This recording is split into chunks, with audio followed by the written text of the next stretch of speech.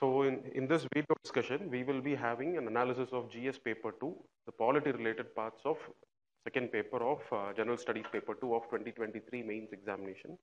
As you're aware, GS paper 2 has three parts to it. The first part deals with polity, second governance and international relations.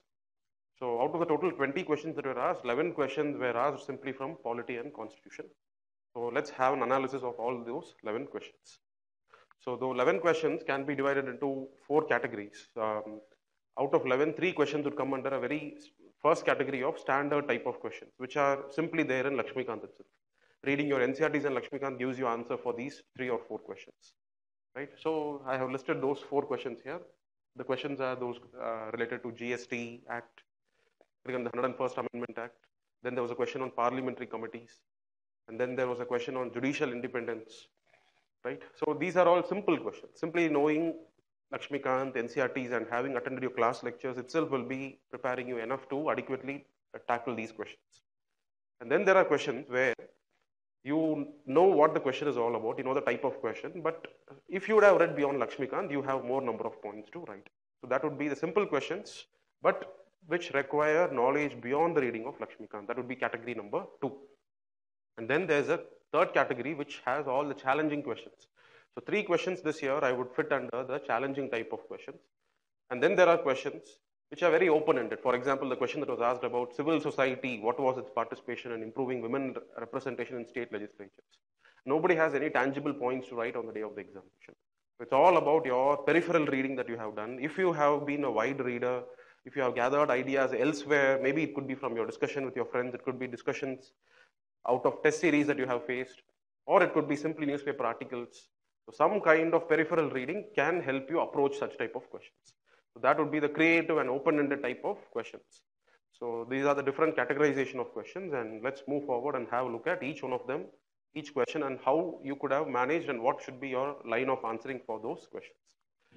First, I'll start with the difficult and challenging questions. In my opinion, the first 3 questions that I've listed here are the most challenging, right? Because it's a 15-mark question. You have an idea about the question, but you don't type of questions require wordplay. You have to have good skill of writing so as to stretch a content, make it seem relevant, but at the same time avoid monotony and repetition and boredom. So to inculcate all such traits in your answer, that requires very good writing skills, which gets sharpened by your test series. Apart from that, how to approach a question like this? Account for legal and political factors responsible for reduced frequency of using Article 356 by Union government since mid-1990s. What is this mid-1990s? That was a period where a lot of changes happened in the Indian political setup, political arrangement. One, the Congress became so weakened in Lok Sabha as well as in Rajya Sabha. So in center, the Congress was completely decimated after the era of Rajiv Gandhi. So after that, during the coalition era of 90s, the central government had to be completely dependent upon the support of the states. So that was one phenomenon which influenced the relationship between center and states.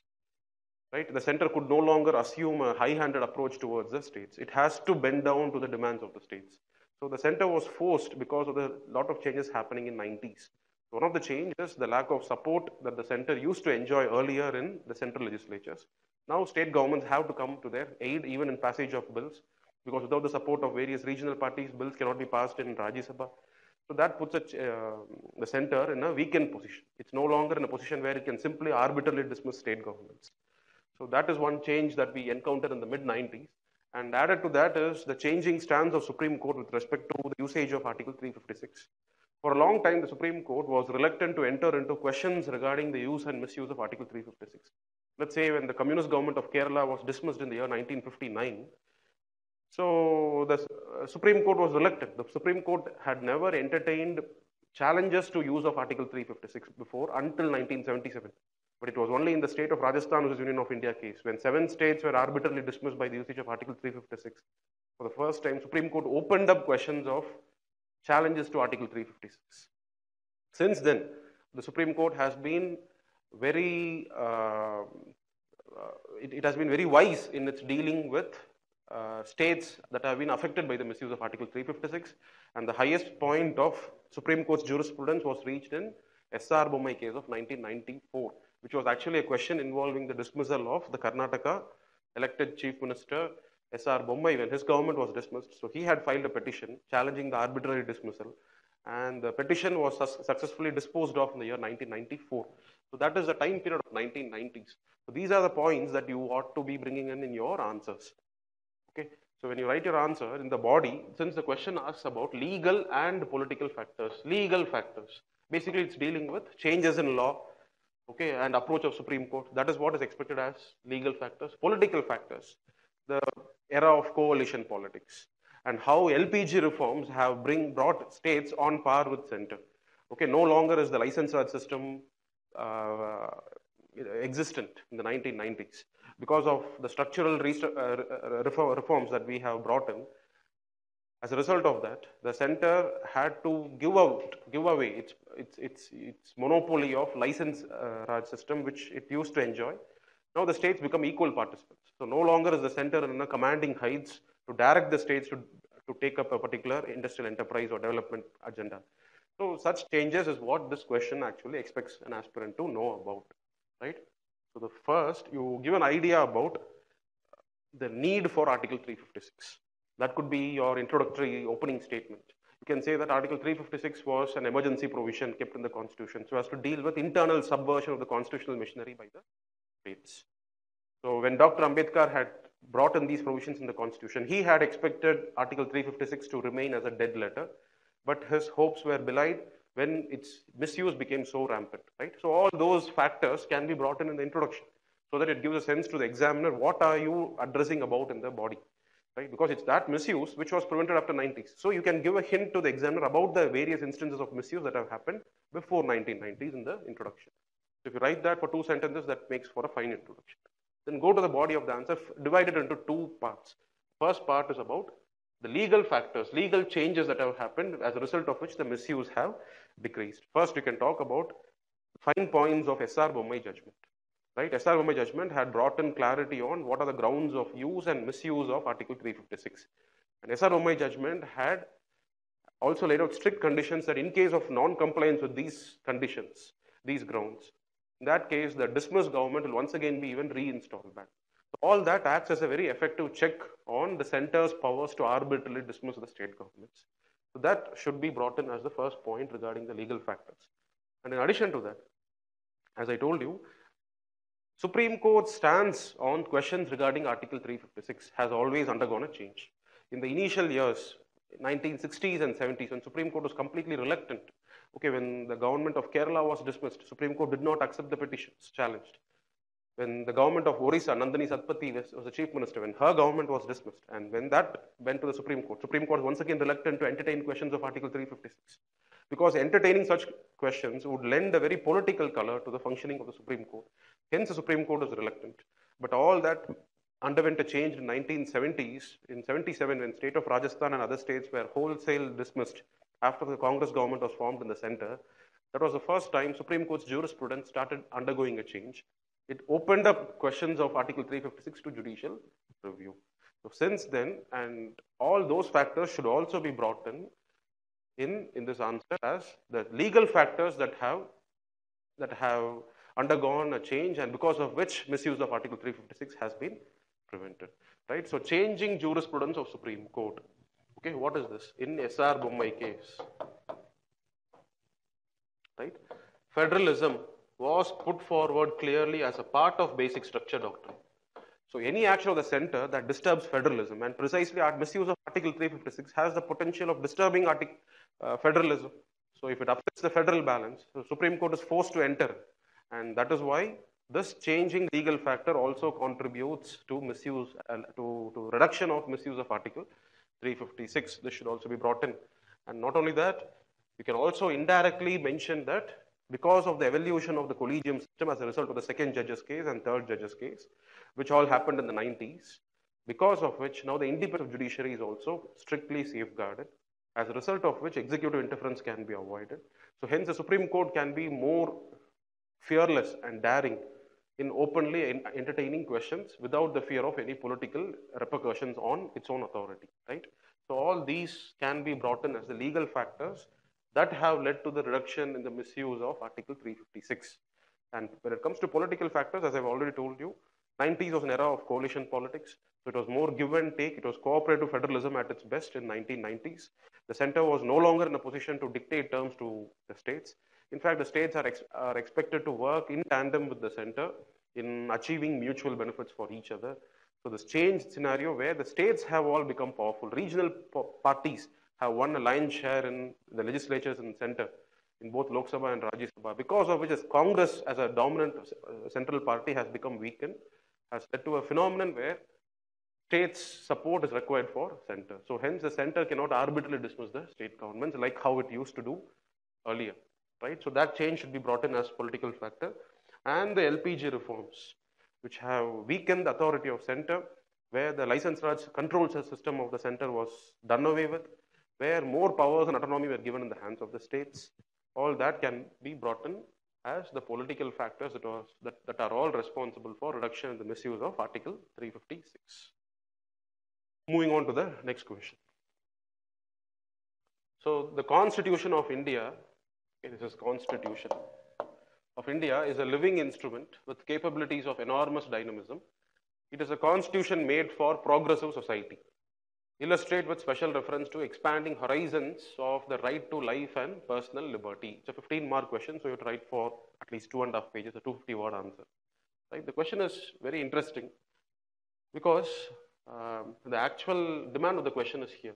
Special reference to expanding horizons of right to life and liberty. Right? This is the real demand of the question. So what does this phrase in this double quote, what does it indicate? The Constitution is a living instrument with capabilities of enormous dynamism. It is a constitution made for progressive society. Okay, so the expectation of an aspirant is, how do you interpret Article 21? Okay, and how do you bring out how Article 21 has been interpreted in such a way so as to, because it's only through the reinterpretation and creative interpretation of Article 21, more meanings can be attributed to the meaning of the word life and liberty. Right? So what kind of interpretations have made society more progressive in nature? Right? So what do we understand by a progressive society? A progressive society is one which is tolerant of diverse opinions, which is tolerant of different ways of life, right? Which is not regressive, correct? Which militates against feudal beliefs such as patriarchy, casteist tendencies, exploitation of man over another. So those are all what makes a society regressive. So any form of society which allows tolerance, which allows equality, which allows a humane treatment to fellow human beings, right? All that is what characterizes a progressive society. So just think about how has Article 21 led to India becoming a progressive society. It's all because of the judicial activism of the Supreme Court, because Article 21 is very narrow in its reading when you just read it verbatim from the Constitution. It only says, no person shall be deprived of his right to life and liberty except under under procedure established by law, which is just 2 lines, and so there isn't any great meaning to it. But because of the activities of Supreme Court, the meaning of Article 21 has been greatly expanded to include a variety of rights under it, right? So some of these rights, which makes our society more progressive, is when a responsibility is put on the shoulders of the state to ensure the livelihood of affected people, right? It makes the state more welfarist in its approach, right? So a state should not simply be a bystander when its citizens die of hunger and poverty because they don't have access to work, they don't have access to livelihood. Whereas if Supreme Court interferes and if it interprets as how it did in Olga Tellers versus Bombay Municipal Corporation, Olga Tellers versus BMC case, it was decided that right to life also includes adequate means of securing a livelihood. It's only when you're able to earn your day's bread, then your life has a meaning to it, right? So that's how, when the nature of the state is changed by Supreme Court's activism to become a welfare state in its approach, that is what makes a society progressive. So you can link Supreme Court's jurisprudence in Olga Teller's case.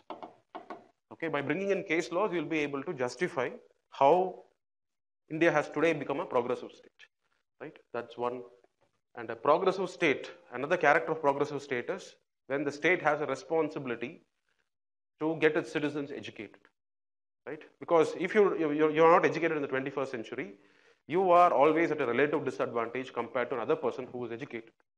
So that is why, in order to give you a competing chance, to give you access to opportunities to climb up, you need to have access to education. And that is precisely what the Supreme Court has done in Unni Krishnan case, in which education was declared to be a part of right to life. So that creates a society where every member of the society is educated. And that is what characterizes a progressive society. So this is a very creative question where these are my ways of interpreting how a society becomes progressive. You may have your own 5 different ways of how a society might become progressive. There is no one single points, some golden rule points to be written for such kind of questions. Right? Dignified confinement. There have been various cases in which the Supreme Court has interpreted Article 21 to expand the rights of prisoners. In Husainara Khatun, which is state of Bihar, or Francis Coriolis case, right? In all these cases, the Supreme Court has ensured that even prisoners under trials who are under confinement have right to dignified existence. They simply, just because you are a prisoner, you cannot be confined in chains, you cannot be strapped in ropes and tied like an animal. Even in confinement, you have to be treated as befitting of a human being with all dignity. You should not be put in solitary confinement. You have to experience emotional nightmares and hallucinations. So that has an impact on your mental well-being, right? So that is why the Supreme Court makes the society more humanistic in its approach. It makes the society more humanistic by ensuring that even prisoners who have been outcasted by the society, right? Prisoners have been confined to cells.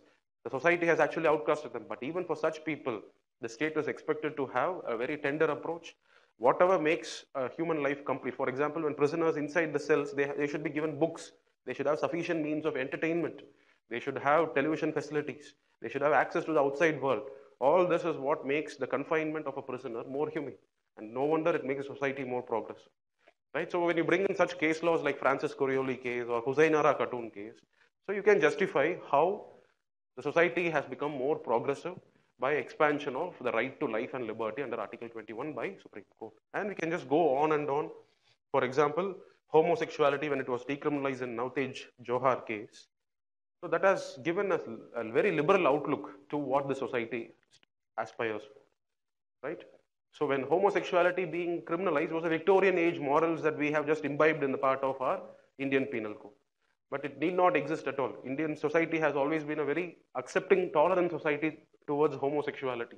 If you go and look into the temple statues of Khajuraho and all those erotic temples, you find all depictions of homosexuality. There are accounts of Mughal rulers who have been homosexuals themselves.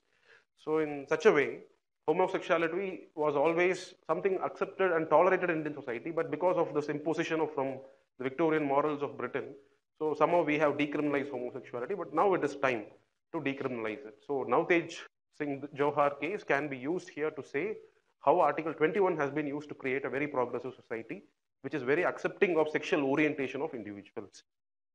So this is how you can justify an answer like this.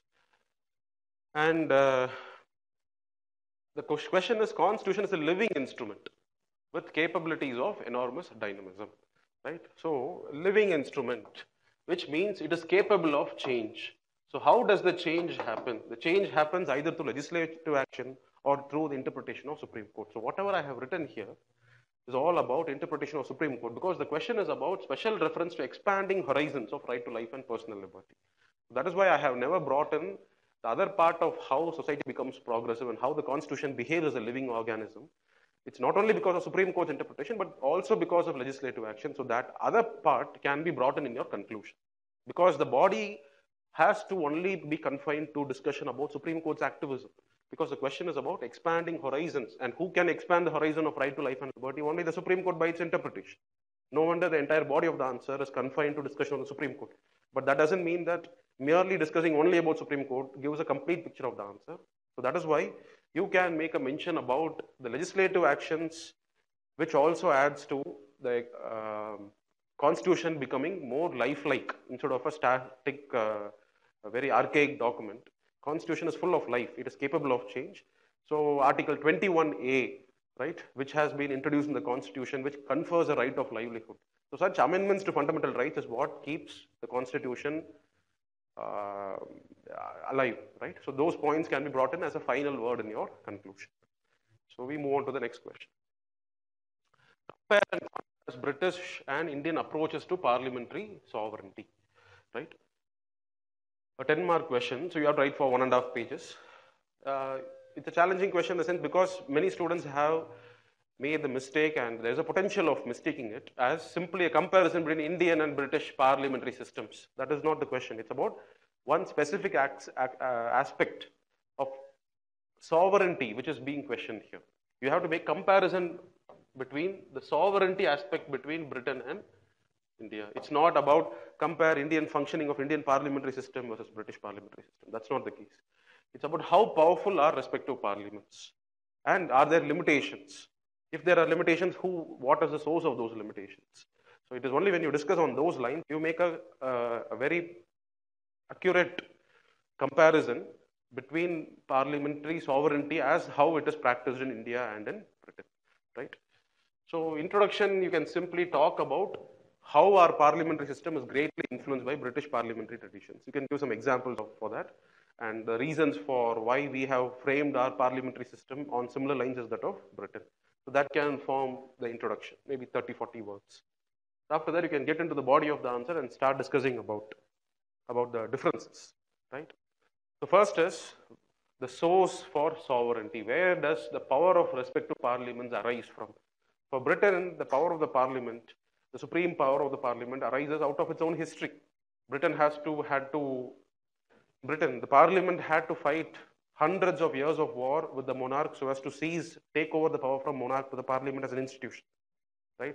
Whereas in India, the parliament has conferred its powers of lawmaking, its sovereign powers are conferred as a result of constitution. So this itself is a first point of comparison between the sources of sovereignty in the respective systems. In India, sovereignty of parliament arises out of the constitution, whereas in Britain, the sovereignty for parliament arises out of its history, right? So this can be given as the first differentiating point. Then moving on, it's popularly said that the British parliament is so powerful that it can do anything and everything except make a man into a woman and women into a man. That's, of course, impossible to achieve parliament. But apart from that, the British parliament is so omnipowerful, right? So it means that it can make any kind of laws without any restraints, without any kind of questions. But can Indian parliament make such kind of laws? No. Indian parliament has a bounded sovereignty, right? And what are the limitations on it? It's a chapter on fundamental rights. We cannot allow the parliament to make any arbitrary, harsh laws. Just because you spit in the public, you cannot be given a death punishment. That would be the limitations on Indian parliament. Why? Because only reasonable restrictions can be imposed, right? So constitution, the chapter on fundamental rights, act as a strict limitations on the sovereignty of the parliament in India. Whereas there are no such safeguards, there are no such limitations on what the British parliament cannot do. Indian parliament cannot make harsh laws, whereas British parliament can make harsh laws. But it is the wisdom of the lawmakers which have prevented such kind of misuse happening in British parliament. So we have constitutional limitations, whereas on parliamentary sovereignty, whereas in Britain, those are not constitutional limitations, those are political limitations. Because such harsh laws will be met with censure in the next elections by the general public. So no wonder, even though there are no written limitations, the parliamentarians, the parliament in Britain also acts prudentially and because of the fear of political sanction, right? So that limitations in respective systems can also be brought in on what limits the sovereignty of either of the parliaments can be brought in here. Shared sovereignty. Britain, entire power of lawmaking is vested only with parliament. Whereas in India, parliament doesn't have the monopoly of legislation.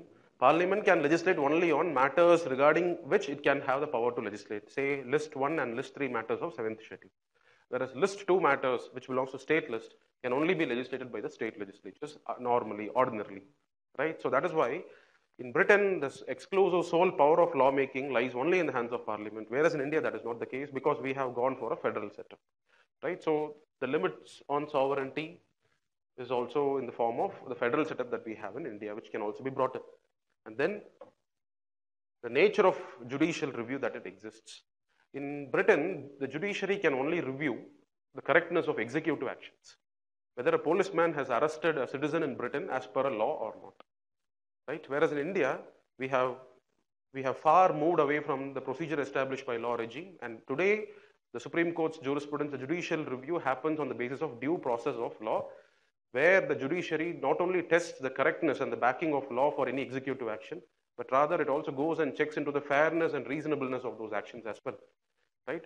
So the power of judiciary to review actions in India is much more wider, and especially since the inception of basic structure doctrine, the power of parliament to legislate has been severely limited, whereas no such limitations have happened in Britain as a result of judiciary's actions, right? So the nature of judicial review as how it is exercised also is a limitation on the sovereignty of parliament in India, right? Whereas judiciary in Britain is not so powerful enough to question the wisdom of laws made by British Parliament.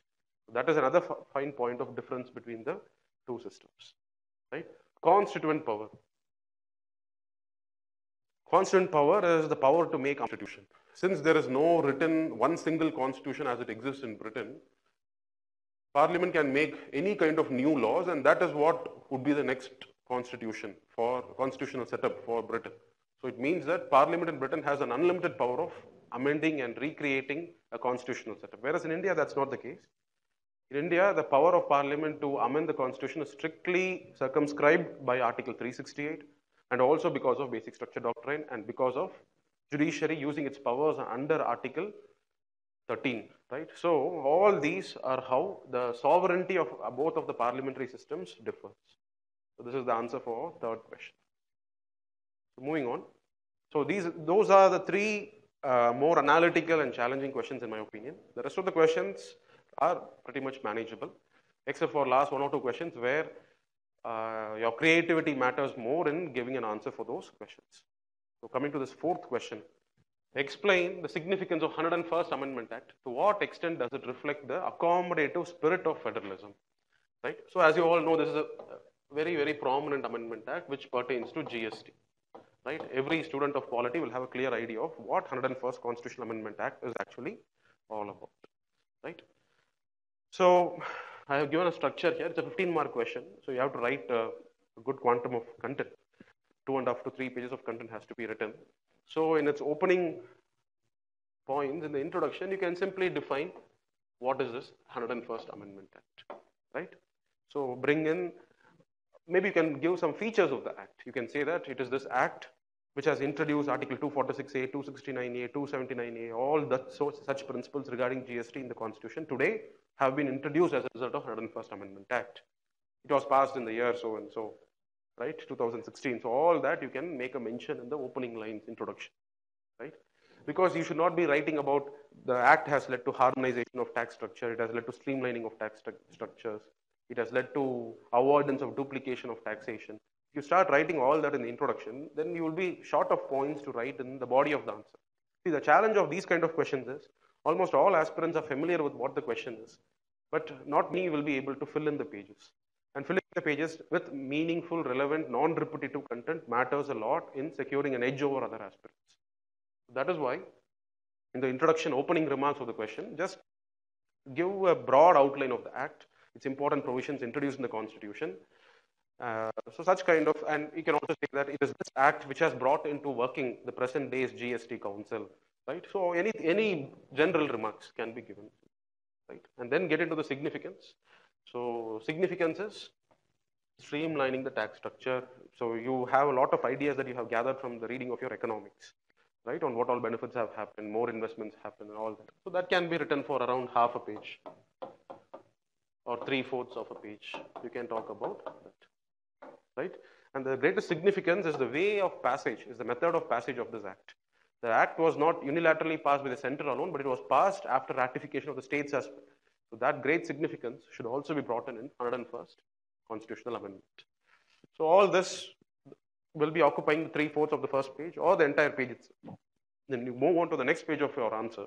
You can talk about, you can address the second part of the question.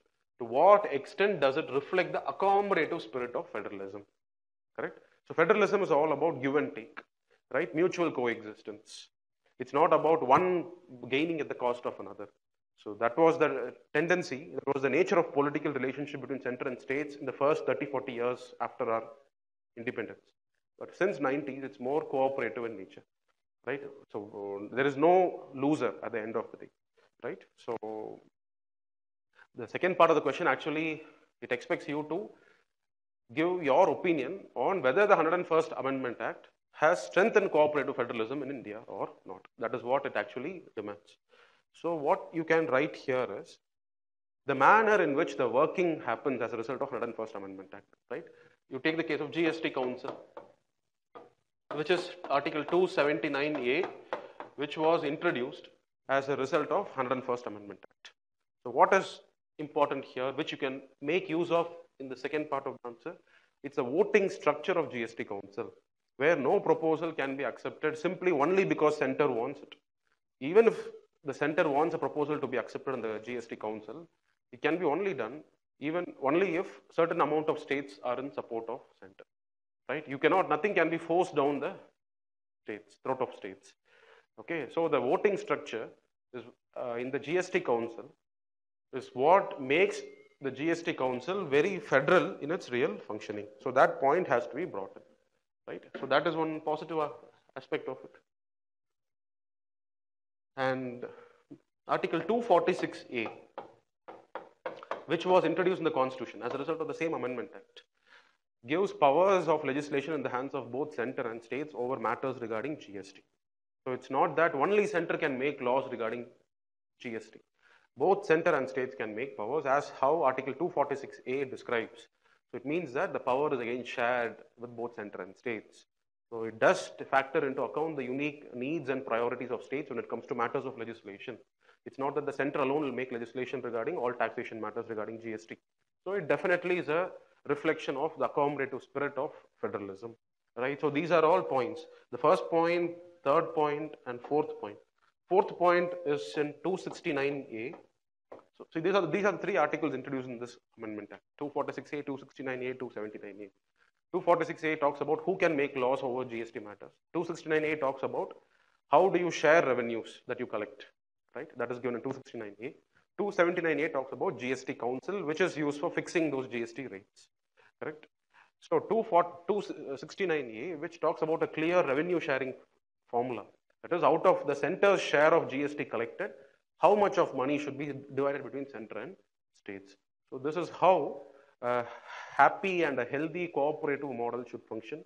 And definitely these 3 points, first point, third point, and fourth point, it promotes a very accommodative spirit of federalism to function in India. Whereas the problematic aspect is this point. Because small states like Mizoram, Goa also have the same voting weightage compared to large states like Maharashtra and Tamil Nadu. And this has been severely pointed out by the respective finance ministers of Maharashtra and Tamil Nadu. When they go for GST Council meetings, they feel that their interests are sacrificed for the sake of smaller states, which completely negates the principle of importance based on the share of population, right? So a small group of people can have a veto over the interest of larger group of people. And not only that, the functioning of 101st Amendment Act as how it is put into use. For example, when GST Council on paper is fine, but in reality when it works is where the problem starts. So irregular attendance, and for a long time the post of vice chairperson of GST Council was kept vacant. When all these issues happen, that is what adds negativity to whether this amendment can bring in cooperative federalism in India or not. So when you write that, you also bring into focus to the examiner that you're not only cognizant of the positive aspects of the 101st Amendment Act, but also you are aware of the negative aspects as well and the shortcomings as well. And you can maybe bring it in the conclusion, if not in the body of the answer, right? So this is the way to answer this question. Introduction, a simple definition of what 101st Amendment is, what new provisions to the Constitution has been added as a result of that. The first part of the body of the answer talks about the significance of this act in terms of harmonization of tax structure and all its allied benefits, plus the manner in which the Amendment Act was achieved by involving the cooperation of the states, because states' ratification was also necessary, right? So it is a high point of federalism with the passage of this 101st Amendment Act, because states were ready to compromise their taxation powers so as to achieve a larger good. They wanted the pie size to become bigger, pie size of taxation to taxes to become bigger. So the states and the center collaborated together. So that is all a significance which should be brought in the first part of your body. And the second part of your body, talk about to what extent does it reflect the accommodative spirit. Some ways, yes, it does. In some ways, the real functioning, it does not. So talk about both of that. Your answer is complete. Moving on to the next question. Very simple question. Constitutionally guaranteed judicial independence is a prerequisite of democracy, right? So every aspirant knows what are the different features of Indian Constitution, provisions of Constitution, which promotes the independence of Supreme Court, right? With respect to appointment of judges, with respect to salaries of judges, with respect to removal of judges, with respect to any contempt on the judges, right? So all of that are constitutional provisions. That's fine. Everybody will be writing that in the body. But the question is, it's a prerequisite of democracy. So are you justifying this aspect in your answer or not is the point, right? Because democracy will definitely have dissent, correct? That is the character of democracy. In a monarchical setup, in a tyrannical setup, no dissent is allowed. But democracy survives on dissent. Democracy grows and it gets nourishes on dissent. But the state is what is targeted by this dissent. Hence, the state targets those dissenters. Many of those dissenters are arrested by the state. They are put behind bars. Their freedom, their liberty is all curtailed. And that's how the state takes knee-jerk, short-term reactions to safeguard itself from dissent. Correct? So that is where the Supreme Court, as the guardian of individual liberties, personal life and liberty, the role of Supreme Court becomes important. And if the Supreme Court has to keep the democracy alive by allowing dissent, it has to be quite independent of the executive, right? And how does it, how does the Constitution ensure that independence? Through various safeguards in terms of prevention of arbitrary transfers, because without the recommendation of collegium, you cannot transfer a judge. You cannot simply reduce the salary of a judge, correct? So all those kind of safeguards that you have in the Constitution can be brought in. You can list them 1, 2, 3, 4. But the more advantageous one are these. You should explain what are the accompanying benefits, correct? So I'll give you the structure of the answer. The structure of the answer is you should explain why democracy involves a robust, healthy, independent Supreme Court, a judiciary to be present, correct? When you have dissent, there is an alternative opinion, and that alternative opinion often targets the state. So the state responds by preventing the alternative opinion, and that is where the role of Supreme Court becomes important. That point must be mentioned.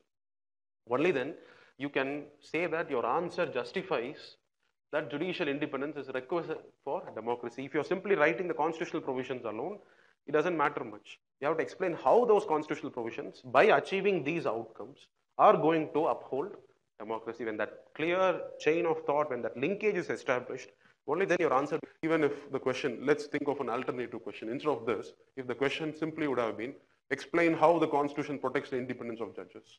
You can write the same points, but it's only when you write these aspects and when you say that this is what allows dissent to sustain in a democracy, only then the demand of the question is addressed.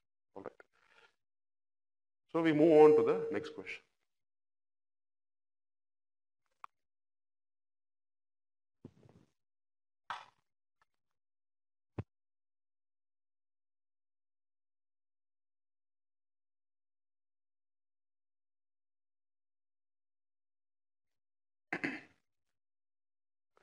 So in the next question, states in India seem reluctant to empower urban local bodies both functionally as well as financially. So this is a topic that we study in Lakshmikant as the problems of panchayats and urban bodies, right? So the question is very specific about two different issues, functionally as well as financially. So functionally, it refers to manpower, okay? Financially refers to resources. In providing manpower and resources, how are state governments reluctant? How are they not pro-urban local bodies? How are they not empowering the urban local bodies is the demand of this question. It's a very specific question that is being asked. It's a comment question. When you have a comment as the directive word, you can either say yes, you can see the statement itself is a very extreme statement. It's like an open statement made, it's a blind accusation that is made, right? That is the nature of comment questions. Comment is an opinion given, a statement given, and you are asked to give a reaction to it. The reaction can be in line with the statement or it can be in opposite to the statement as well. It's up to you.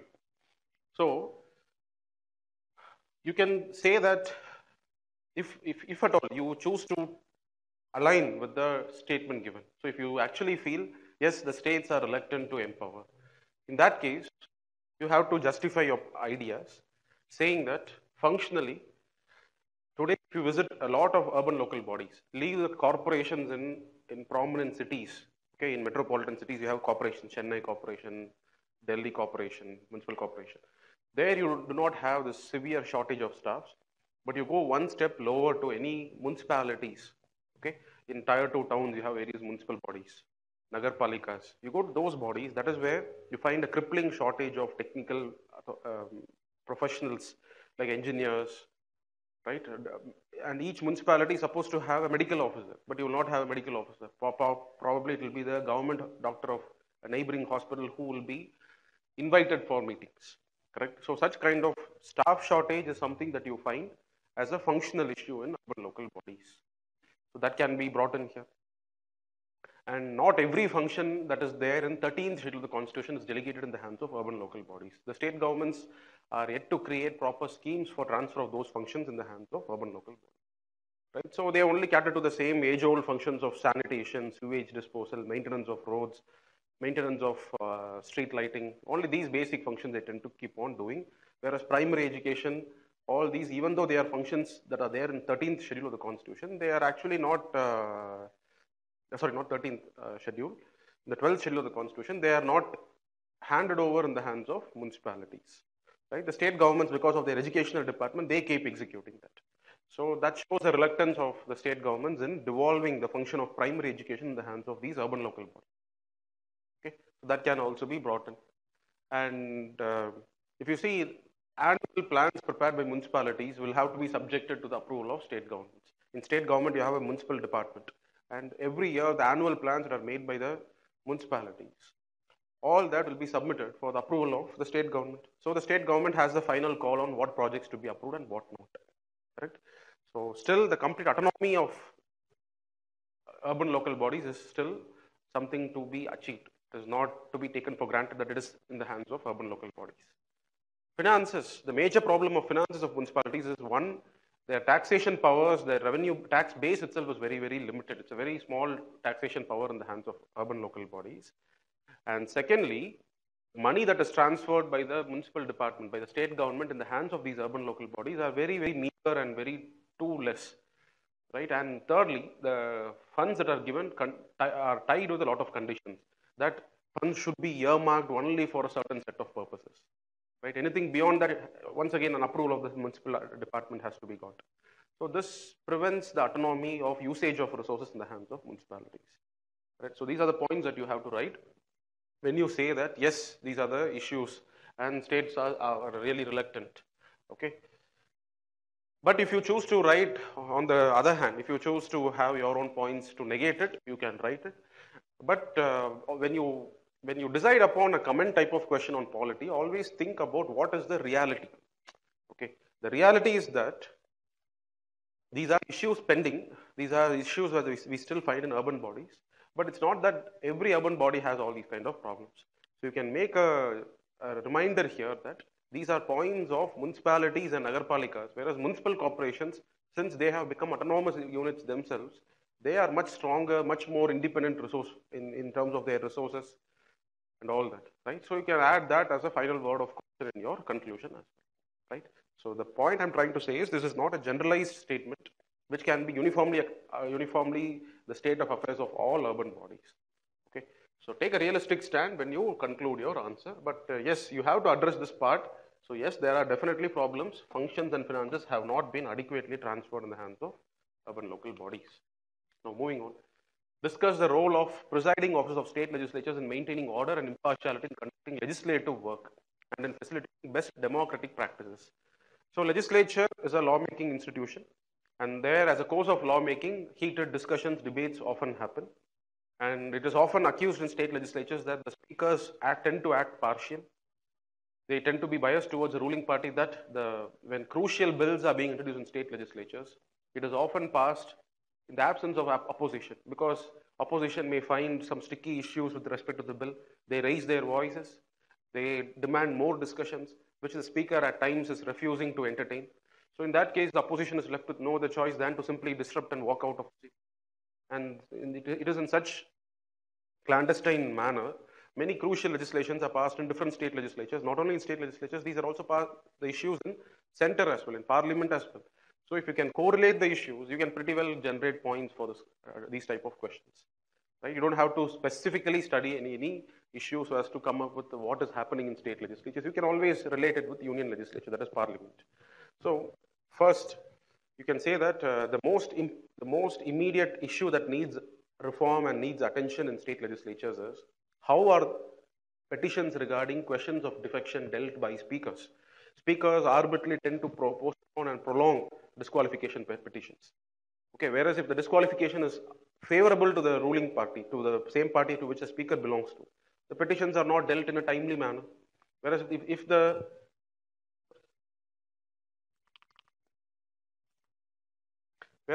disqualification happens from the party to which the speaker belongs to, from there a member goes to opposite party, the speaker promptly takes a call, right? So this disparity in dealing with anti-defection law petitions is what adds a partial color to the nature of institution of speaker, correct? So that issue, if you have any examples like how it happened in Manipur, as how it happened in Maharashtra, such issues can be brought in here to point out that yes, if the speaker tends to be partial, then it affects the functioning of legislature in a healthy manner. That can be brought in as well, right? In addition to that, the amount of time that the speaker gives for opposition parties to raise questions, right, and to allow space for opposition parties to move motions against the government also decides how democratic the institution of state legislature functions. And since allowing motions, allocating time is a discretion of the speaker, because speaker becomes the final interpreter of the rules of procedure of the state legislature. So it is the character of speaker. If he is liberal, if he is tolerant of dissent in the house, if he is not one-sided towards the ruling party alone, then he provides more room for the opposition to hold the government accountable for its actions. Correct? So that angle should also be brought in the answer, right? So it's the same issues, and any unruly conduct in the legislature. For example, when we have members storming the well, right, or the ruling party members accusing or breaching the privilege of the opposition party members, in such cases, how the speaker responds also decides upon the democratic functioning of the legislatures. It is also here that the role of the presiding officer becomes important, right? So these are all some of the issues that you can bring in your answer. No specific study is required. If you have specific instances and examples to give from what you have observed in different state legislatures, that adds to your mark. But even otherwise, if you are totally bereft of any points, you feel that I do not have specific instances, still you can manage this question by thinking about parliament, how you observe the speaker, in what all ways opposition has accused the speaker of not being impartial enough. When you can link it to those dynamics, by bringing in those same factors here as well, you will be able to write a very convincing answer, right? The amount of time that the speaker gives for private member legislations, how many legislations are taken up, how many of the bills introduced by the government are referred to committees. So all that same issues applicable to union legislature also becomes relevant for state legislatures as well. Moving on to the next question. Explain the constitutional perspectives of gender justice with the help of relevant constitutional provisions and case laws, right? This is the question. Constitutional provisions and case laws. So basically how the question expects, whether the Indian constitution has provisions that protect women, that provides equality between men and women or not, that tries to positively discriminate in favor of women or not, which gives some advantage for women over men, so as to undo the historical injustice that has happened just because of patriarchal tendencies, right? So that is the question as it expects from the aspirant. Very direct. You only need to know how to write, how to present your ideas. It's a 10-mark question, just content for 1.5 pages is sufficient. You have Article 14, right, which prevents any discriminatory laws against women. So it is on these grounds, provisions in various personal laws have been struck down by Supreme Court, which makes gender justice a reality. I'll give you an example. for the offense of adultery, a Hindu woman can divorce her Hindu husband, whereas a Christian woman cannot divorce her husband only because the husband has committed adultery, because that's the nature of the personal laws regarding divorce. While Hindu personal law offers equality between men and women, Christian personal law, which governs the divorce between Christians, which is Indian Divorce Act, which was passed, is the Christian law that deals with Christian marriages and divorces. So the Indian Divorce Act forbids divorce on grounds of adultery alone. So it is violating the dignity of women. It is putting women at a lower pedestal. So just because I'm a Christian woman, I have to tolerate my husband who is adulterous in nature. Correct? So that goes against justice. That law, Indian Divorce Act, such provisions have been struck down by judiciary in Pragati Varghese case, in Cyril Varghese case. Right? So that can be brought in as a case law, and you can say that such provisions of Article 14, which prevents discriminatory legislation against women, have been used by the Supreme Court in Pragati Varghese case, and gender justice has been upheld. So this is the way to present this idea. Right? So that you justify how the Constitution has upheld gender justice. Similarly, in Article 15 is an instance where positive discrimination in favor of women can be accepted. When you read Article 15, Clause 2, it says women and children can be positively discriminated, right? So that is why since women do not have adequate opportunities of economic justice. What do I mean by economic justice? They should first get an employment where they're able to earn a living, correct? So for that, first they should be sent to a school, a proper college. So that is why we need to give an upper hand. We need to give a boost for women to first enter into a college or an educational institution or employment opportunities. That is why you find various state public service commissions. In the states, you have certain reserved seats for women, right? For every community in Tamil Nadu. Let's say if you're a woman, you have certain percentage of seats reserved for employment in every caste. Today possible only because of Article 15. So that is why when in a case involving a challenge by Mr. Vijay Kumar, one Vijay Kumar in Andhra Pradesh, okay, the name of the case is Vijay Kumar, which is state of Andhra Pradesh. So he went and challenged this law which allows reservation for women. It affects right to equality. My chance of getting into employment becomes violated because some other woman is given a reservation. So when he went and filed the case was dismissed. The court used the logic that Article 15 allows special provisions for upliftment of women, correct? So you cannot claim that as violation of the principle of equality. So this is how special discrimination positively done in favor of women, which allows gender justice, has been upheld by the court in Vijay Kumar's case, correct? So you can link constitutional provision with a particular case law, right? And you can justify your answer. Similarly, for women to have a sexual harassment-free environment in their workplace, that was made a reality by Supreme Court's reading into Article 21. Article 21 doesn't explicitly confer the right for women to have a safe, secure, sexual harassment-free workplace. But Supreme Court has used Article 21. It has brought in a new right in the hands of women that every woman is entitled to have a workplace where she need not be bothered and tortured about being sexually harassed. Right? So that can also be brought in. So that is what leads to gender justice. That is what leads to emotional well-being of women in workplace. It's only when her emotional well-being is fine, she can contribute properly in the workplace, she can work effectively, thus making her on par with men, correct? So these are the different ways of how Constitution ensures justice, equality between men and women. Not only in fundamental rights, we also have provisions in DPSP as well, which envisions the state to take steps so as to secure equal pay for men and women. No wonder we have the Equal Remuneration Act, which has been passed, which secures equal pay for the same work done between men and women, whether it's state or in private organizations. Men and women, for the same work done, they have to be paid the same remuneration. This has become a reality because of the constitutional provisions in DPSP. So that should be brought in. And similarly, the directive principle, which puts a vision for the state to have uniform personal laws regarding marriage and divorce, is also one way of how gender justice can be ensured, right? And this also becomes a point for your answer. So reservations in Panchayat Raj, as per the provisions inserted by the 73rd Constitutional Amendment Act, also lead to political equality.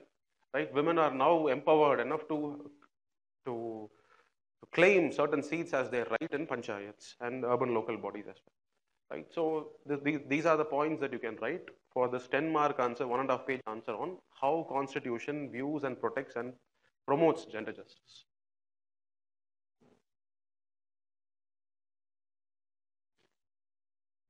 So who are entitled to receive free legal aid? Assess the role of National Legal Service Authority in rendering free legal aid in India. It's a 10-mark question. This is a question which has a similarity with the prelims question that was asked in 2020. There was a prelims question asked. The question was, who are the following are the beneficiaries of NALSA to get free legal aid? Options were given. Right? So if somebody would have faced that question, and if you have prepared well for that question, you will be able to answer this particular mains question as well. And UPSC has this pattern and habit of repeating questions between prelims and mains. Sometimes what is asked in mains becomes next year's prelims question. Sometimes what is asked in previous prelims becomes a mains question. So it's a very factual question. There are two parts. Who are entitled to receive free legal aid? So it's a provision of the National Legal Service Authorities Act. When you read that, you get an idea that members belonging to the most vulnerable community groups like SC, ST, women who have been victims of human trafficking, and people with very low income, senior citizens, transgenders.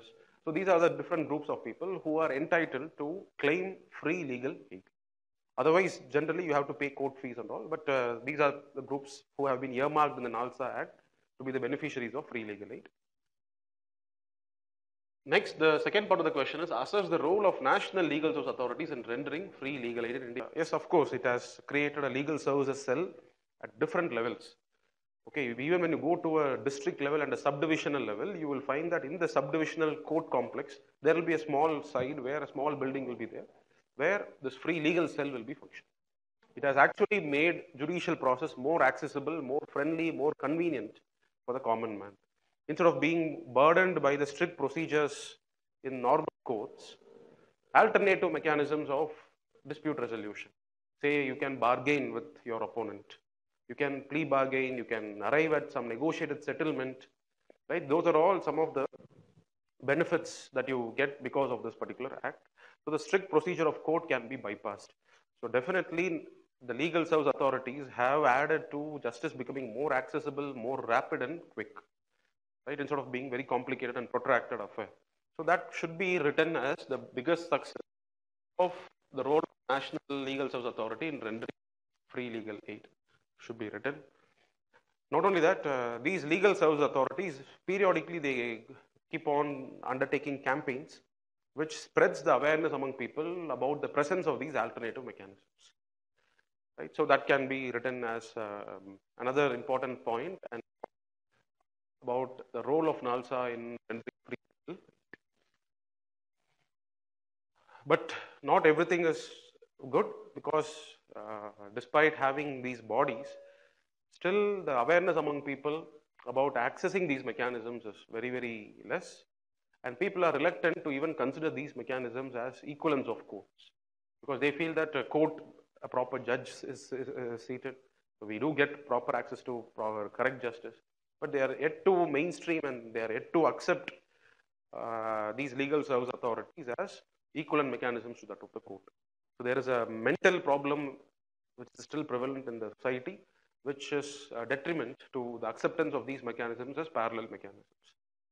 So this can be written as a last word in your conclusion. But the important part is who are entitled to receive legal aid and assessment of the role of legal service authorities. Okay, to what extent have they been successful? So if you have any data and statistics to point out that because of legal service authorities and court burden, the burden of normal courts have actually come down, if you have such statistics to write, then that can add more value and weightage to your arguments here. So the next question is explain the structure of parliamentary committee system. So how far have the financial committees helped in institutionalization of Indian parliament? So there are two parts to it. In the introduction, you can simply explain about the nature of parliamentary form of, you can just give a hint about the committee system of parliament. You can say that these are mechanisms which have an extra constitutional origin, right? The constitution doesn't talk anything about these committees. These are mechanisms which have come into existence as a result of the rules of procedure of Parliament as well as state legislature. Since the question is about Parliament, we'll only confine our discussion to Parliament. So you can give a hint of the committee system, and you can point out that these exist today as a result of the rules of procedure and not because of the Constitution of India, right? So you can bring opening remarks about the committee. Next, the question asks you about the structure of parliamentary committee system. So you can just draw a diagram. Okay, these are parliamentary committees. Some are permanent, while some are ad hoc. Right? Permanent, you have financial committees, such as Public Sector Undertakings Committee, Public Accounts Committee, Estimates Committee. So you have such financial committees. And then other permanent committees, you have department-related standing committees, right? And then you have Business Advisory Committee and all that. So an indicative diagram can be drawn so that you can indicate to the examiner on what is the structure of committee system. So some committees are permanent, some committees are ad hoc. In permanent committees, what are the different types? In ad hoc committees, what all can you remember? If at all you remember any ad hoc committees, right? You can just give a diagrammatic representation. And once that is done, you can talk about the advantages of committee system. So you can say that it is because of the committee system in the Parliament, certain benefits have accrued, which leads to institutionalization of Indian Parliament. What do we understand by this word? Institutionalization of Indian Parliament. See, institution means a continuity, a formal arrangement, right? A strict, a method, a well-devised method of working, right? That is the meaning of this word, institutionalization. You should not negate the word here, simply talk about the benefits of parliamentary committee system alone, right? The question is very specific. How far have the financial committees helped in the institutionalization of Indian Parliament? Financial committees means three committees: Public Accounts Committees, Estimates Committee, and Committee on Public Undertakings. The question is, how far have the financial committees helped in institutionalization, right? So you can say that these committees ensure cross-party participation. So because of cross-party participation, you have all members of all parties being a part of this financial committees. So a honest exchange of views take place, which might not be a possibility in the floor of Parliament. Because in the floor of Parliament, discussions are colored by political compulsions. But that need not be the case in a closed door functioning of committees. So that closed door functioning of committees offers this advantage that honest exchange, frank exchange, a friendly discourse is possible between the members, right? So this creates a culture, okay? This creates a work culture of committees. So that work culture is what we refer and understand as institutionalization of Indian Parliament, right? So you can explain that. Next is parliamentary committees provide a mechanism of continuity, right? And especially these financial committees. So there is a historical memory associated with what have been expected, what questions have been asked to the government, what have they replied, what have been pending. So for example, a financial committee, let's say Public Accounts Committee, it points out irregularities in government expenses.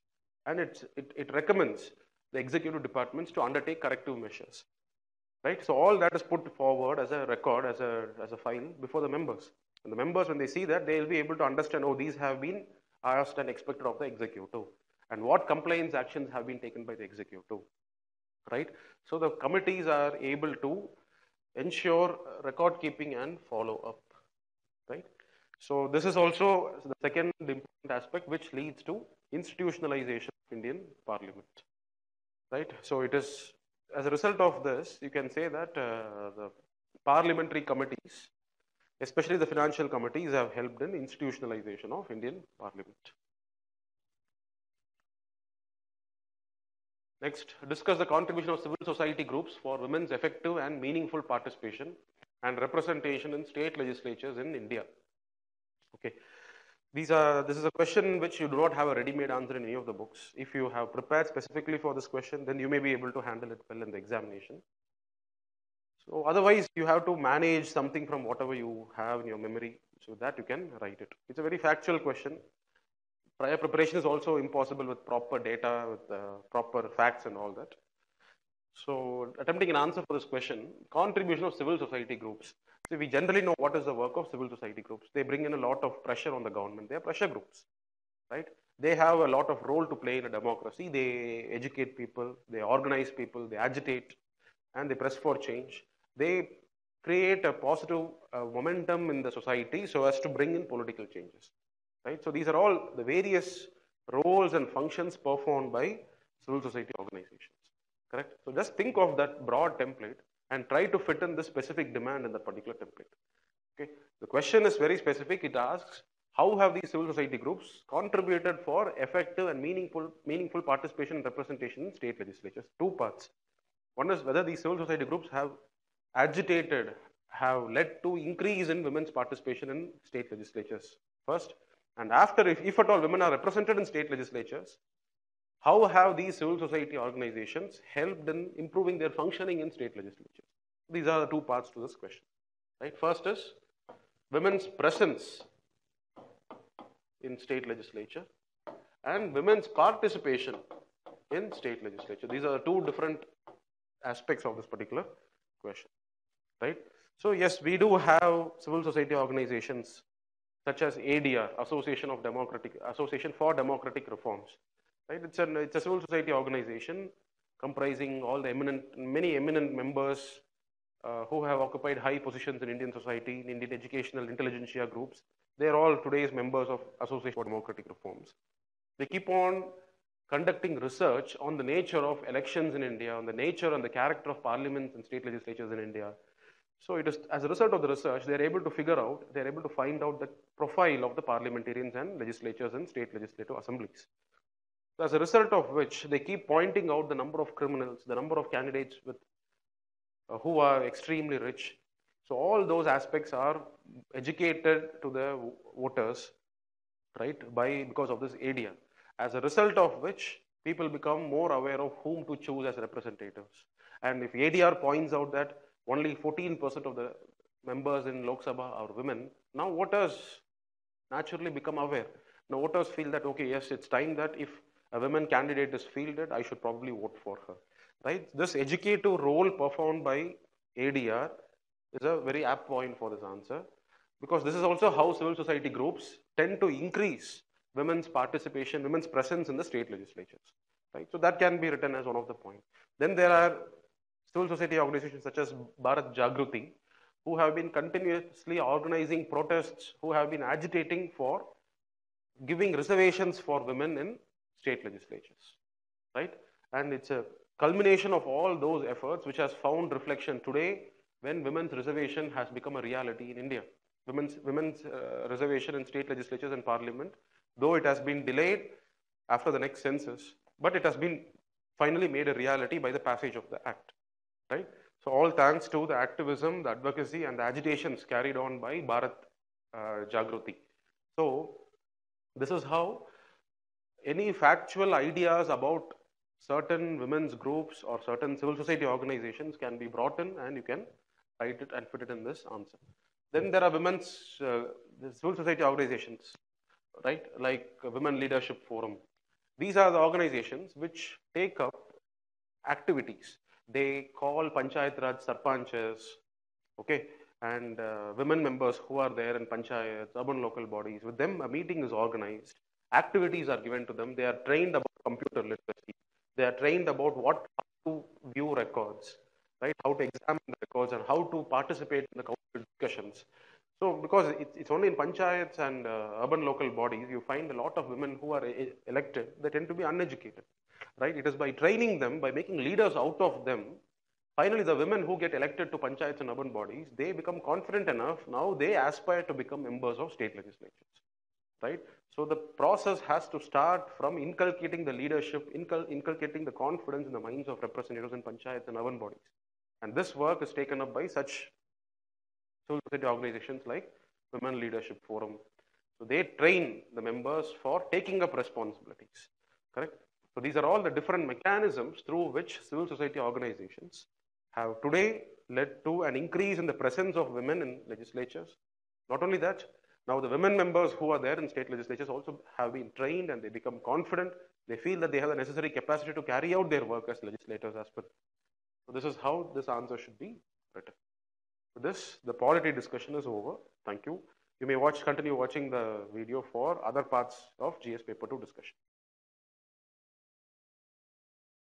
So we go for GS paper 2 governance question. Question number 6. The crucial aspect of development process has been the inadequate attention paid to the human resource development in India. Suggest measures that can address this inadequacy. So regarding this question, so development is being compromised because of human resource development is not there in our system. So when you say this development process, development can be classified economical development, social development, and government initiatives for development is a lot of things are there. We'll see in the next question also. So human resource development, how we can split that into as two dimensions. One is regarding higher education, how we are not focusing on that aspect of human resource development. And next thing is we can also relate with civil services, because civil service also play a very active role in development process. So this if you are able to understand that, you are able to find the answer for this question. And also when you take higher education, one important aspect is unemployability in higher education. That is one of the important reasons. And apart from this, higher education our system is primarily driven focusing on old economy. So where we are not moving towards a newer avenue of education. So that is all the basic background on it. So suggest measures that can address this inadequacy. What are the things need to be done? First and foremost thing, we can split into higher education aspect and civil services. In higher education, we need to have this industria and academia collaboration. That is the most important thing, especially focusing on higher education.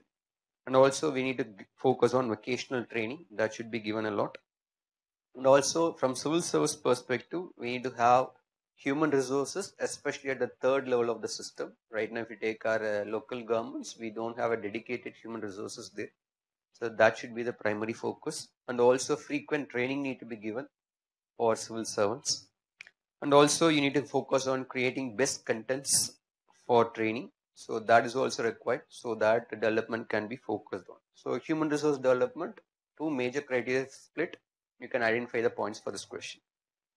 The next question is, so discuss the role of Competition Commission of India in containing the abuse of dominant position by MNCs in India. Refer to the recent decisions. And background is right now we have MNC because of this LPG era.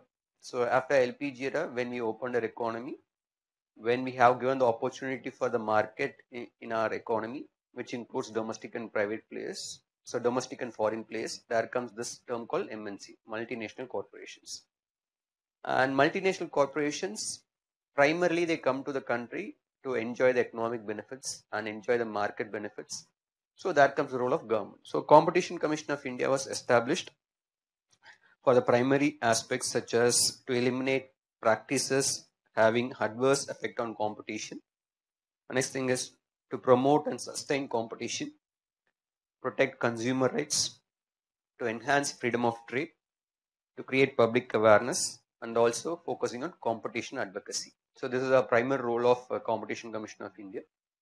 But the question is recent decisions of Competition Commission of India, how that has curtailed MNCs. So there are two areas. One is regarding this merger and acquisitions. So recently there are changes being done in Competition Commission of India Act saying that any acquisition about 2000 crores where Competition Commission of India's role is involved in it, and they say deal value threshold should be around about 2000 crore. So our Competition Commission India's approval is mandatory, and this is primarily focused on digital world, and most of the time digital world's transactions are happening outside of the system, outside of the country. So CCA made the changes making sure that any deal worth of 2000 crore merger and acquisitions M&A where Competition Commission of India's approval is required, and this is primarily focused on MNCs acquiring companies. Next one is regarding dominant position misuse. If there is an MNC trying to use its dominant position for its advantages, and what Competition Commission of India has done is they have changed the law saying that they want to pay the fine for their global turnover, not for that particular product in that particular country. So right now it's a heavy penalty for MNCs if they are misusing their dominant position. So these are the two major changes done for related to MNCs by Competition Commission of India. Next question is, e-governance as a critical tool of governance has assured its effectiveness, transparency and accountability in the government. What inadequacies hamper the enhancement of these features? So what are the challenges for e-governance as the question they are asking? Because e-governance is making sure transparency, accountability, effectiveness, but that is being compromised. So what are the reasons for it? First and foremost thing, you can relate with colonial laws. Even though we tried to introduce e-governance in government work process, still we have this colonial laws. So that impacts these three characters. The next thing is information silos. E-governance is implemented in each department, but each department is working in individual capacities. So that is another biggest challenge. The next thing is digital literacy and digital divide. Digital illiteracy is there and digital divide is there. That is also acting as a challenge. The next one is poor use of information or poor use value of information. So digital information is gathered by the system, but effective use of that information is not being done. So these information have most of social economic value, which is not being unlocked. That is the point. The next thing is lack of comprehensive policies. So that is also another biggest problem. So right now, when we say e-governance, there should be a very effective comprehensive policies on e-governance by the government, which is missing in our system because right now we are aligned with IT policy. The next thing is federal units are not concentrating on e-governance. So at union level in India, we have very effective e-governance initiatives. But if you go for state level and local level, there is always a challenge in the system. So those are the points we want to explain. Next, we go for question number 14. So discuss the contribution of civil society groups for women effective and meaningful participation and representation in state legislatures in India. So first you need to say what is civil society. So civil society is institutions that represents the people's will, and this can be categorized into NGOs, pressure groups, self-help groups. All this can be categorized here. And the question is how civil society is making women participate in state legislatures. There are a few case studies here. So one is regarding Kerala Shastra Sahitya Parishad. So this is primarily focused on developing decentralized planning model, and they played an active role in making sure that Kerala government adheres to this idea, and where women also played an active role in it. Because when you say decentralized planning, that will be happening at the local level where women is the greatest beneficiaries there. And this NGO and this pressure group has a biggest influence on this factor, and they make sure that decentralized planning, especially pro women, is happening in Kerala because of that. And next, you can relate with this MKSS, Mazdoor Kisan Shakti Sangatna, who are instrumental in creating RTA. So this all started in Rajasthan. So where again regarding local government initiatives and issues in local government, where women also played an active role in, and they want to make sure that that is converted into a law. So that is the next case study. And next one is you can relate with National Alliance of People Movement. So this is also a pressure group and primarily focused on Bhopal gas survivors, where in Madhya Pradesh, where they made an active advocacy for making sure of health benefits to this so Bhopal gas survivors, where women played an active role in it, and government made a lot of initiatives for it, especially Madhya Pradesh government. The next thing is People's Union for Civil Liberties. So they have this right to food campaign, and especially in Rajasthan, they demanded that, and again, women are being part of it, and this reflected in the Rajasthan government's initiative for food security and women. The next thing is Seva. So Seva is again related to Gujarat. So regarding social security, Seva is a NGO pressure group. So they want to make sure that there's a social security for women, especially in economic dimensions. So as women are contributing to the economy, so through Seva, they demanded there should be social security, and initiatives are taken by Gujarat government for all these things.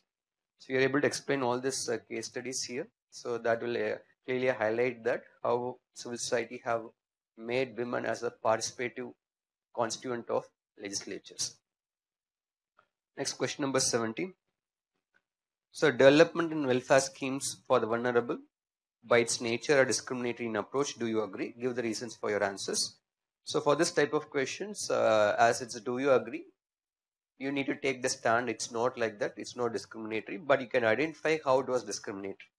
So when you say development and welfare schemes, so what is development you want to say? So development is more about socio-economic, even political development. Political development is not about party systems here. It's more about knowledge about the democracy and governance and all.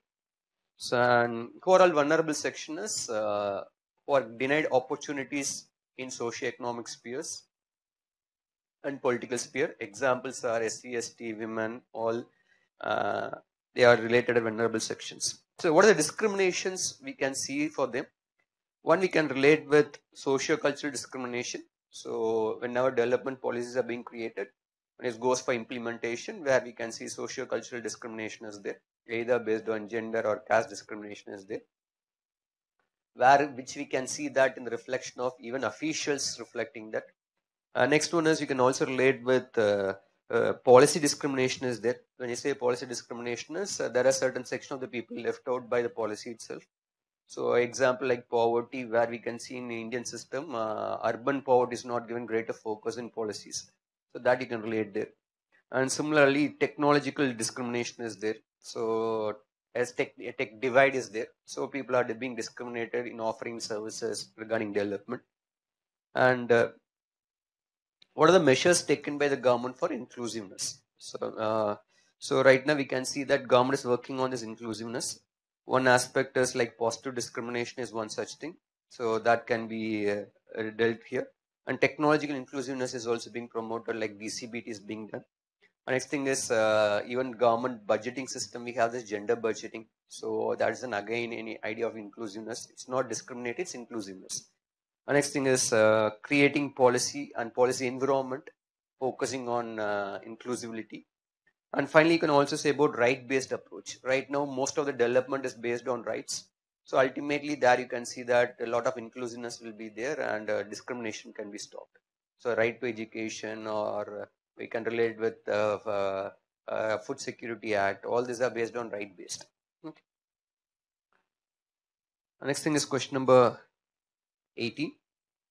Skill development programs have succeeded in increasing human resource supply to various sectors. In the context of the statement, analyze the linkages between education, skill, and employment. So in this, you need to highlight what are the schemes of the government regarding skill development. Even we have a Ministry of Skill Development. So right now we have this Pradhan Mantri Kaushal Vikas Yojana, a flagship program for skill development in India.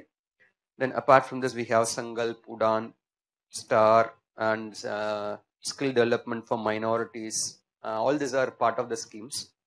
But the question is how they are linked with education, skill, and employment. So what are the link here is, first and foremost thing is skill development ensures that its skills are being matched with the market demand. So what is the demand of the market, for that skill programs are being created. So that is one important aspect that results in employment. The next one is as education is right now focusing on critical thinking. Through critical thinking, there's a scope for innovation. So through skills, innovations can be promoted a lot.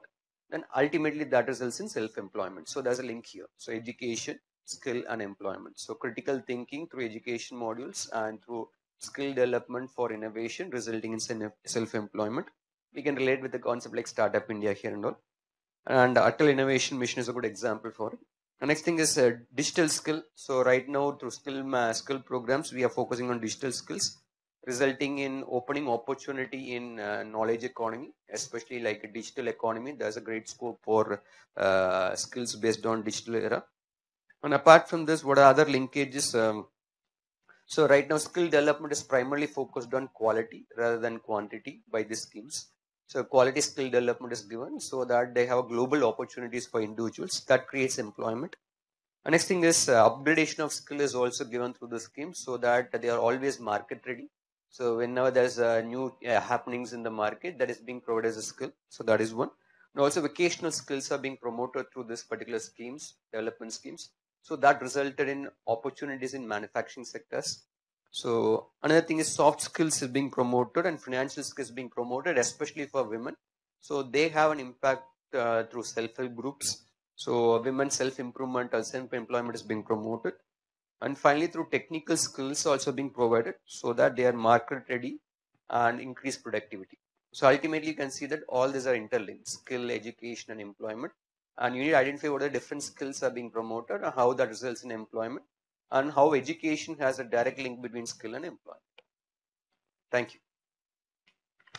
So UPSC 2023 GS paper 2 governance questions are primarily focused on traditional area of civil society, and they have focused on regulators and skill development and human resource development. So that is the area of this year's focus. Second paper 2023 bilateral relation questions discussion. Question number 9. The virus of conflict is affecting the functioning of SCO. In the light of the above statement, point out the role of India in mitigating the problems.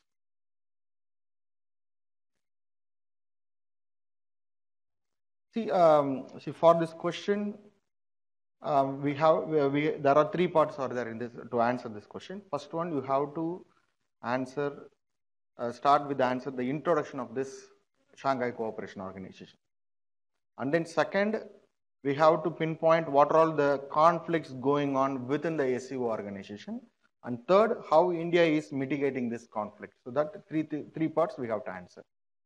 See, so before going to the answer, the Shanghai Cooperation Organization is actually a Eurasian political, economic, and security and defense based organization. Actually, in 1996, it was earlier it was called Shanghai 5, and later in 2001, the Shanghai Cooperation Organization was established. So actually, the pioneers are this China and Russia, and definitely this is a Chinese-dominated organization. And we all know that this is one of the largest organization where which involves 40% of the total population and nearly 20% of the global GDP. So 9 countries are there together in this SCO. So China, Russia, the 2 leading countries, and then 4 Central Asian countries are there: Kazakhstan, Kyrgyzstan, Tajikistan, and Uzbekistan, and India, Pakistan, and Iran. So these countries are there in SCO. And then why this SCO is important means, number one, using this SCO for India, we can engage the Central Asian Republic countries for ensuring our energy security.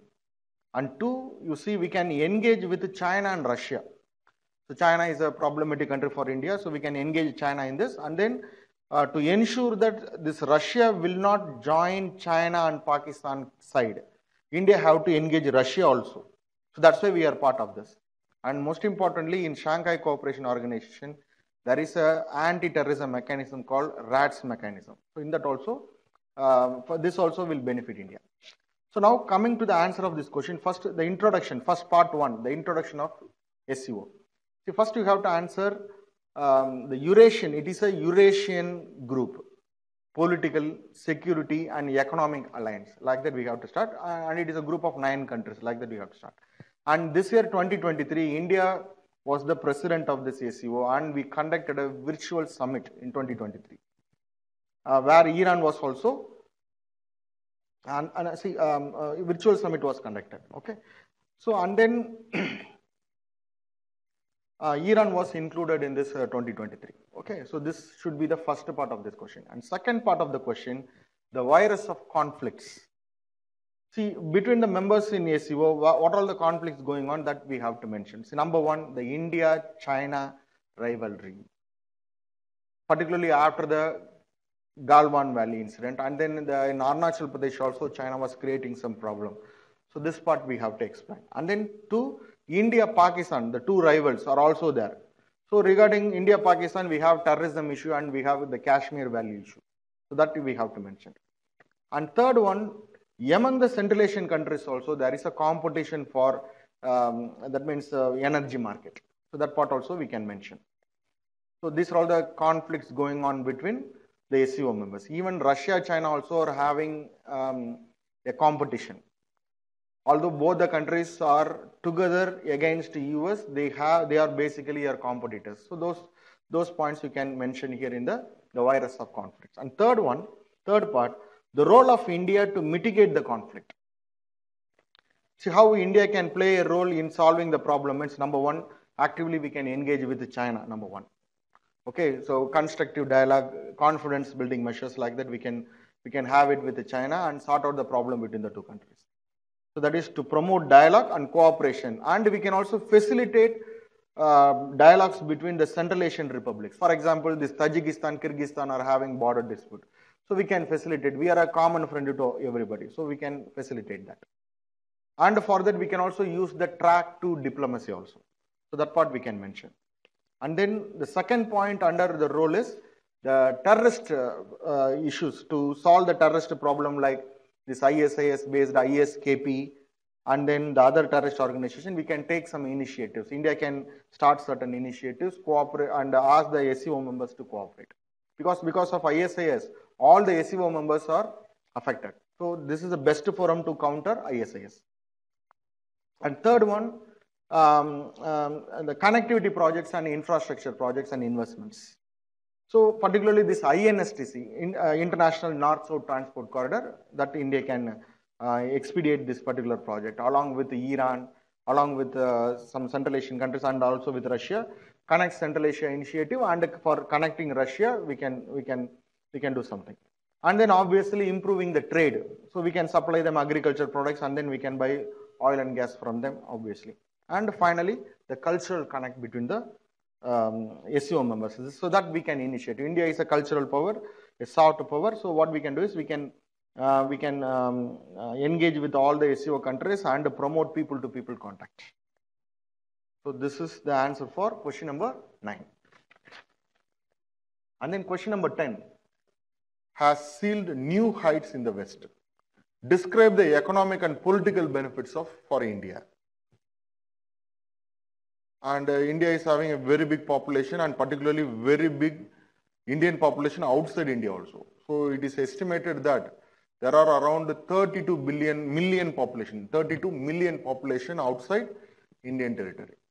And in that you have to note that around 13 million population are the non-resident Indians, whereas the PIOs, the people who have left India and then permanently settled in another country, they are around some 18 to 19 million population. And altogether the present estimate is around some 200 people are all in the prominent positions in holding in government positions and also in big companies also. So to answer this, we have to divide the Indian diaspora's role in 3 areas: the political, economical and cultural. So coming to the political area, you have to note that in many countries, particularly we can give an example like this UK Prime Minister Rishi Sunak, and then this Guyana President Mohamed Irfan Ali, the Portugal Prime Minister Antonio Costa, the Mauritius leadership Pravin Jagannath, etc. And then the President also, and then the Suriname's President Chandrika Prasad Santoki. So all these people are in that, they are the apex leaders of that particular country. So dealing with these countries will become very easy, and politically we can gain a lot of from this particular because of these people. So that we can explain. And then obviously in US you have to note that prominent people are there in the top position. Particularly the Vice President of the US is an Indian origin lady, Kamala Harris. And then now also the Vivek Ramaswamy is getting popular, and he is as of now the second important Republican candidate. Okay, so because of this Indian origin people, we can take some political mileage. Okay, and then coming to the economic side, you have to note that the Indian diaspora, because of the Indian diaspora and the NRI, PIO and NRI, India is receiving $110 billion every year as a remittance. So that part we have to explain. And 2, in trade and technology also, India can have some mileage. Particularly the major CEOs of the top MNC companies are also Indian origin people. So example, this Microsoft Satya Nadella, Alphabet, that is Google Sundar Pichai, Adobe Santanu Narayan, or IBM Arvind Krishna. So these are all some of the top CEOs who are in prominent position. That means these companies are top companies. So what we can do is, because of this connection, we can have some innovation based partnership with those countries, and then our people can get that expertise from these countries, and then we can develop technological relationship with them. And then coming to the culture, see, first we have to note that the Indian diaspora is a soft power approach that we have to mention. And then because a lot of our people are there in these countries, a lot of Indian students are going and studying there. So it becomes easy for India in literature and also in education. We also can connect with the world easily because of the Indian diaspora. So these are all some of the important points that you have to mention in your answer. And then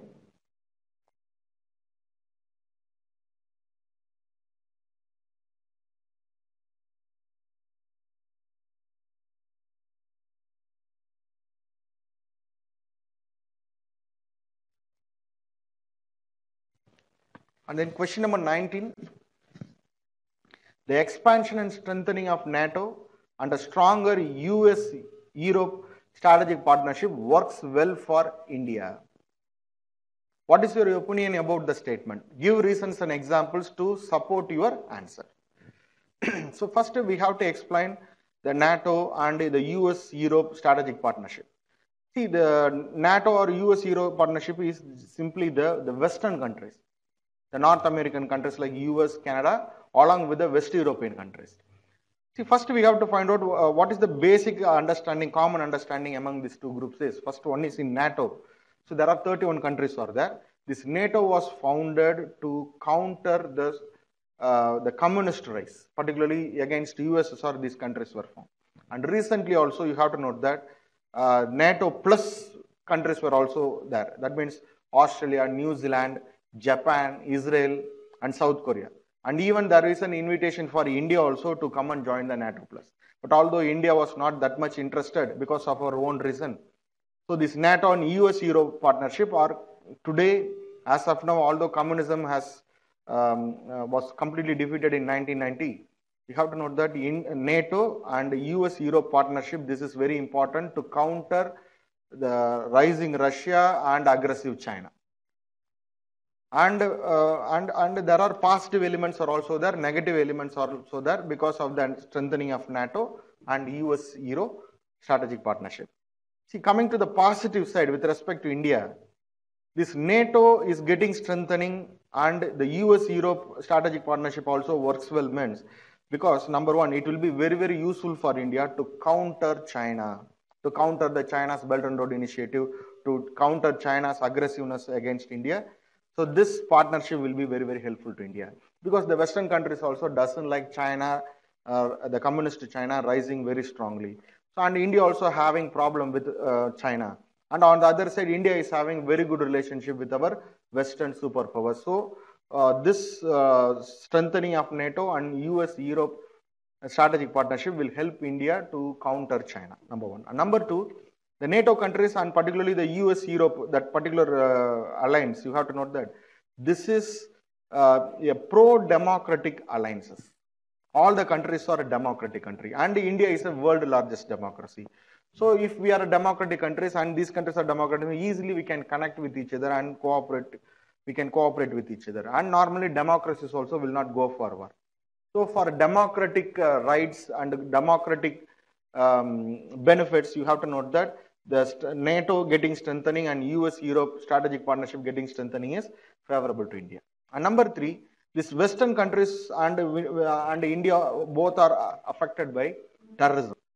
So for counter-terrorism also, NATO becoming stronger and US-Europe getting stronger is good for India. And finally, the last positive point is the defense and technology transfer. So India today is having very good relationship with US and also with other major European countries. Okay, so for technology transfer and for defense diversification of our defense source, so this partnership will be very, very helpful. And coming to the negative side, if NATO is getting strengthened and US-Europe strategic partnership is getting strengthened, means the negative, the number one biggest problem India may face is the India-Russia friendship. So this Western alliance may pressurize India not to have tie-up with Russia. Already US have passed the CAA-TSA Act and other Western countries, the European countries are pressurizing India not to buy Russian oil and in fact, they are even blaming India that India is financing Russian war efforts. So this may get into trouble. So because of the Western pressure, if we are not going close with Russia, means then there is a possibility of an axis like Russia, China, Pakistan, Iran axis may be formed, and India will be isolated from this. So that's why what India is doing is India is trying to balance the relationship between West and Russia, China. So on Russia, China, we are cooperating with them with BRICS and ACO, whereas with West, we are cooperating with the Quad, I2U2, and other possible ways. And second one regarding Afghanistan also. These Western powers, without properly consulting with India, they have abandoned India and they hastily withdrew from Afghanistan, leading to Taliban taking over of Afghanistan. So this may create a problem for India. Already this is a problem, and India being an immediate neighbor of Afghanistan, India is facing the direct pressure. And third one, India wants a multipolar world. But if NATO and US-Europe partnership is getting strengthened, means again the world is moving towards unipolar world, or world is moving towards bipolar world. When NATO and Europe, US-Europe are getting strengthened, means Russia-China relationship also will get strengthened. So this may go against India's ambition to create a multipolar world. And finally, in climate change also, all these Western nations, NATO countries and US European countries, they are the major emitters of the world, and they, because of the industrialization, they only emitted more CO2 into this atmosphere. So this alliance may become stronger, means it will be difficult to find a solution in climate change. So, so one way with respect to if you are taking China into account, means NATO getting strengthening and US-Europe partnership is working very well for India. Whereas if you are taking Russia, Afghanistan, multipolarity world like that into account, means this NATO getting strengthening and US-Europe getting stronger, that relation getting stronger is not good in favor of India's foreign policy. And finally, the 20th question. Sea is an important component of the cosmos. Discuss in the light of the above statement the role of IMO, that is the International Maritime Organization, in protecting the environment and enhancing this maritime safety and security. So first we have to, for this question, 3 parts are there. Part 1, we have to explain the importance of the sea. 2, how this IMO is helping in ensuring the safety and security, maritime safety and security, and number 2, how IMO is helping in protecting the environment. So 3 parts are there. So first, sea is literally 2/3 of the entire Earth's surface. That is 71% of the Earth's surface is covered with sea. And then sea plays the climate in climate change with respect to biodiversity, with respect to carbon sink. The sea is playing a vital role in determining all these things. Okay, so IMO was created, International Maritime Organization, a UN-based IMO is created, and this plays a vital role in enhancing the maritime security and safety and protecting the environment. With respect to enhancing the maritime security and safety, what are all the initiatives and role IMO is playing, means we can list it down. Number 1. One initiative called Global Maritime Distress and Safety System, GMDSS.